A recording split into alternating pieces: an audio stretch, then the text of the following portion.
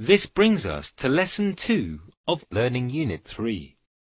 In this lesson, we will be understanding the key concepts of service design. Each of the concepts is explained as a separate topic in detailed manner in this lesson. So head on to this lesson in the next few slides to get a grasp of key service design concepts. The term IT Service Management, ITSM, is used in many ways by different management frameworks and organizations seeking governance and increased maturity of their IT organization. The standard elements for most definitions of ITSM include description of the processes required to deliver and support IT services for customers. The purpose primarily being to deliver and support the technology or products needed by the business to meet key organizational objectives. Definitions of roles and responsibilities for people involved, including IT staff, customers, and other stakeholders involved.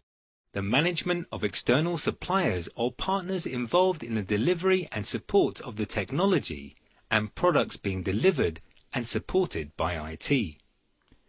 The combination of these elements provide the capabilities required for an IT organization to deliver and support quality IT services that meet specific business needs and requirements. There are 4 perspectives, that is to say, 4 P's, or attributes that drive the concept of ITSM. First is partners or suppliers perspective.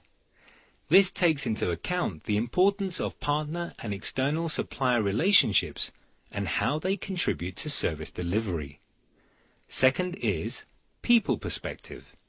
This is primarily concerned with the soft side, IT staff, customers, and other stakeholders. For example, does the IT staff have the correct skills and knowledge to perform their roles? Third is products or technology perspective.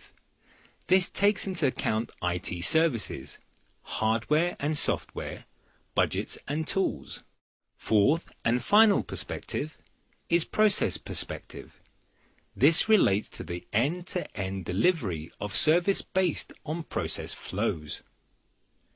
Quality IT service management ensures that all of these 4 perspectives are taken into account as part of the continual service improvement of the IT organization. It is the same when designing new or modified services themselves, in that these 4 perspectives